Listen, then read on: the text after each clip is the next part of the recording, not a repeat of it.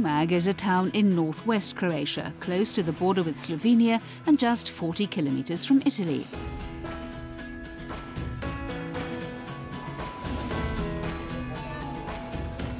Situated on the Istrian Peninsula, Umag is the beating heart of a region renowned for its medieval towns, vineyards and olive trees.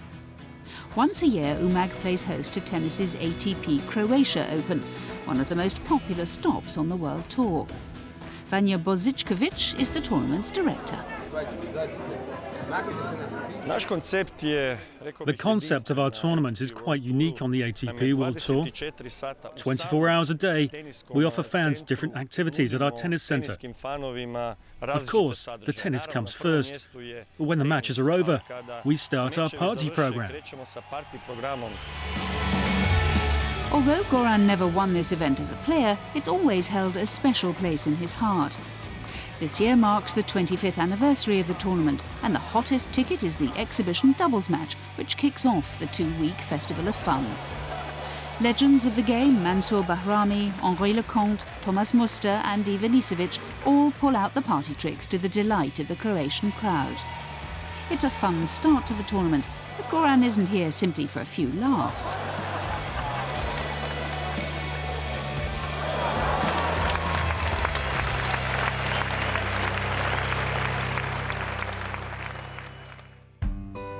Just a few hundred meters away from the show courts is the Umag Tennis Academy, where by day Goran is working hard on the serious task of bringing through the next generation of Croatian tennis players. I'm trying to teach them to understand the game, that they need to take it seriously, but also that it has to be some sort of fun. They're still very young and will go through a number of setbacks, a lot of good moments and some bad ones. As someone who has been through all that, I think I've had the experiences to be able to explain to them that it's not all about the end goal, the tournaments. They need to go through much more before then. And that's why they're here. We're teaching them how to behave on and off the court. And we tell them about all of those things that lie in wait in the future. Alen Bil is the Umag Tennis Academy's director. Goran Ivanišević is a brand himself. He's the most successful Croatian player of all time, the winner of Wimbledon. He's a star wherever he goes. At the moment, as a coach of Marin Čilić and a selector of junior players for the Croatian Tennis Federation, he's definitely a name that attracts tennis players to our academy. One of the academy's brightest lights is 11-year-old Alen Bil. I would like to be a successful tennis player when I grow up. My aim is to be in the top 10 and to win Wimbledon. Alen hails from the town of Umag itself, and to have the opportunity to hit with the great Goran is a privilege not lost on someone so young. Sometimes it is a bit scary, as I don't know how I will perform, but I try to do my best and to play as well as I can. It's amazing playing with him. He's one of the leading players in Croatia at under-12 level. He's very talented, but he has to work hard. These are the important years. Unfortunately, I don't have a magic ball to tell you if he'll make it as a top player or not, but the foundations are there, and I hope for him that he becomes one.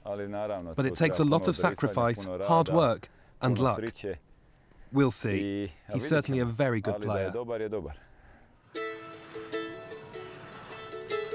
With a beachfront out onto the Adriatic Sea, the newly built academy has a range of facilities to cater for aspiring talent and bona fide stars of the game alike. Over recent years, this sun-drenched part of the world has garnered a reputation for attracting tennis stars. Reigning Wimbledon mixed doubles champion Nenad Ziemnianic of Serbia often makes the short trip over the border to Croatia to take advantage of the 26 practice courts. It's very hard to explain why it is that the region of the former Yugoslavia has produced so many great sporting talents and successful athletes. Perhaps there is an extreme need to prove yourself and to be competitive. We have shown that we are exceptionally good at team sports, as well as individual sports. I hope there are many more young players coming through after us.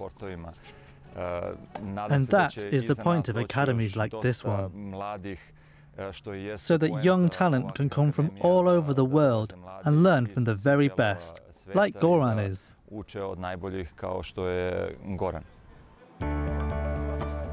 Current Croatian #1 Marin Čilić is a 3-time Grand Slam quarter-finalist and 2010 Australian Open semi-finalist. This year he's acquired the services of Ivanisevic as his coach. Standing at 6'6", Čilić is 2 inches taller than Goran, who he first met back in 2002.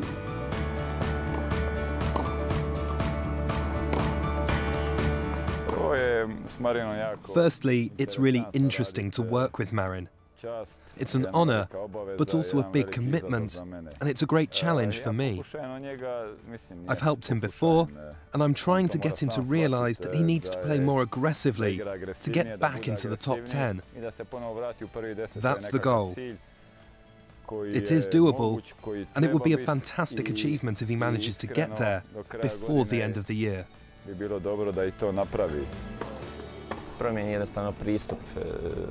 One of the most important things for me, and what Goran has kept on mentioning, is for me to change my approach to the game itself.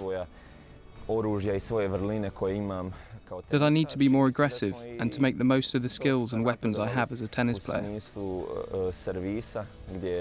I think I've improved a lot on my serve, and that has helped me with my whole game, in becoming more offensive and taking more risks. And I'm sure that that is the right way to go, going forward.